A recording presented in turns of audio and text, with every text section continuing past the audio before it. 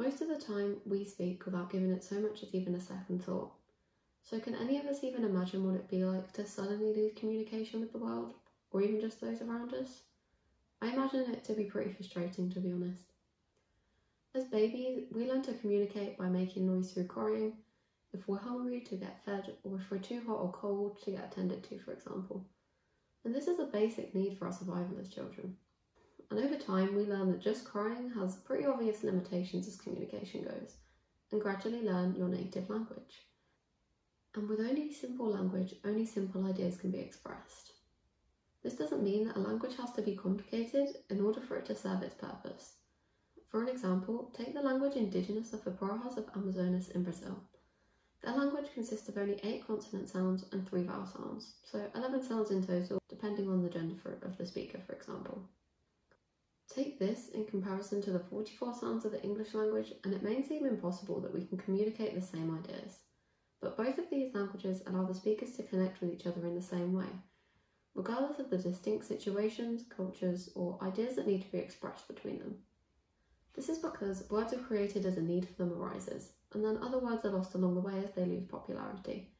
This forms identity across speakers of a certain language, and if a word already exists for a concept, it's a lot easier to explain. For example, a problem can only be talked about if language already exists to define it. As a light-hearted example of this, Kummerspeck is a German word that can be literally translated as grief bacon, which we can translate better to English, where it means the excess weight caused by overeating because of emotional problems or comfort eating. Now I'm sure this is just as relatable in our society as much as it is in any other, but because we don't have this word, we're naturally less likely to express this.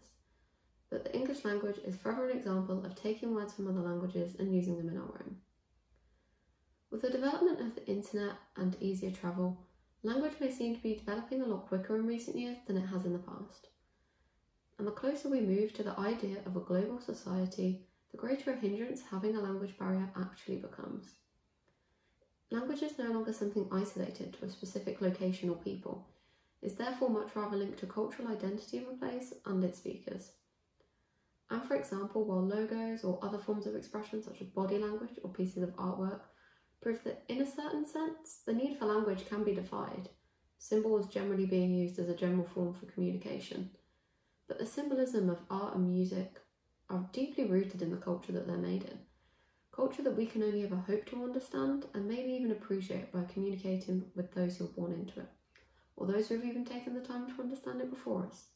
There's so many things as we get older we have the excuses of having no time or energy to put into them, but we will always have some level of curiosity or even just pure nosiness about how others live their lives. And that curiosity never dies. It's never too late to feed into that curiosity, and maybe you'll learn something along the way.